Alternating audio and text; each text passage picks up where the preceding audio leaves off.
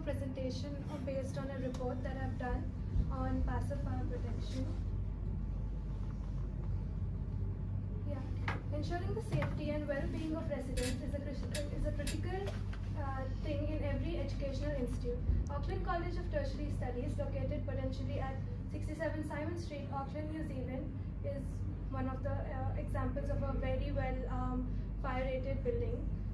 With 7 levels with academic activities, the institution acts as a hub for students, instructors and staff alike, creating an environment favorable to intellectual development. So my report was on how the passive fire protection has been installed in UB College, especially in Auckland College of Tertiary Studies, which is located on the 7th floor. So before we go into that, we should first know what passive fire protection is. So any fire protection system where human interference is not there is passive fire protection, and also where there is no usage of energy. Anything which is protecting fire in the building, but there's no usage of energy or power, that will also be considered under passive fire protection. For an example, I can give you, you all must have heard about 9/11 World Trade Center situation. So the whole building collapsed with fire, almost half of the building, just because it was not properly fire rated. So passive fire protection is really very important, because yeah, certain fires are very small, but if there is a very big fire accident, you can't just be relied on active fire protection, because you have to save yourself. So in that case, passive fire protection helps you a lot. So in this college, there are many passive fire protections, but these are the 5 main which I have conducted my report on. First one is fire doors and hardware, next penetration and seals, then documentation and records, testing and certification, and compartmentation. Fire rated doors. The installation and specifications of fire rated doors at the college follow NZBC clause F7 warning system and F8 signs assuring compliance with the relevant requirements. So the doors which are installed in this college are all they all come under the clauses. They all meet the requirements which are given in the clauses.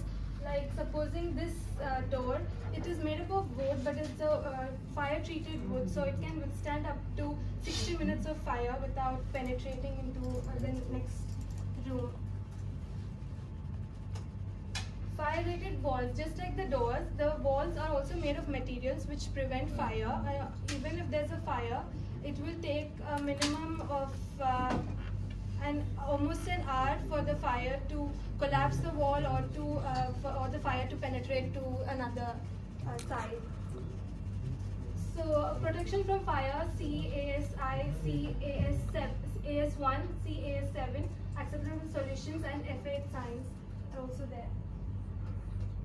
Next, coming up with penetration and seals. Though we are very well installed with the fire protection doors and the walls, there might be a few gaps which will lead the fire to penetrate and go to another part of the building.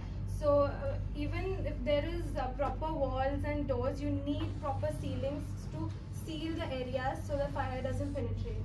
So specific requirements for fire penetration and seals can be found in various clauses of the building code, particularly the clauses related to the fire safety section C and means of escape from fire, clause C3.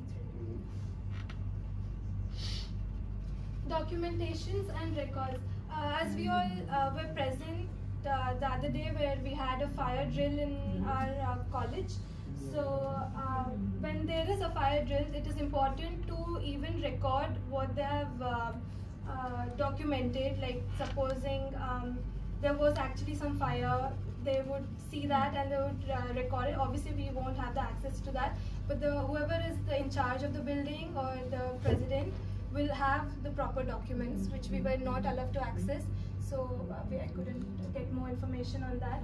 So clause C1, objectives of clause C2 to C6. This clause outlines the overreaching objectives of the sections related to the fire safety, including the need for documentation and compliance with fire safety requirements.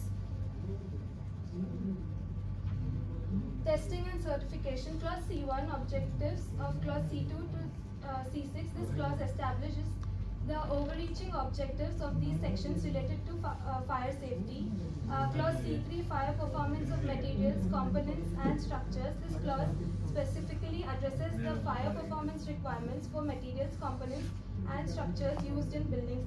Even for such kind of fire protection, there should be a testing done, and the testing has to be recorded, because they will be installed and it take like many years and they might not perform their activity. So it's very important for them to get tested on regular intervals and also get it documented. Okay, compartmentation. In New Zealand Building Code, requirements related to compartmentation of building for fire safety are primarily addressed in clause C3, fire performance of materials, components and structure, and clause C4, safety from fire. These clauses outline standards and principles of ensuring the building are adequately compartmented to prevent the spread of fire and smoke. So this is the building, this is how it looks like from the outside. You can clearly say it is very properly compartmented even from the outside. Also internally you can see there are glazed windows, the floors are all sealed, there are all ceilings present. So the compartmentation has done really well. The architecture has done a really good job with that, and that is one of the major passive fire protection. So the recommendations are, since this college has multiple smaller groups, since we are doing construction management, we know what to do when there is a fire. When there is a fire accident in the college, but there are a lot of other groups which are into makeup, which are into healthcare.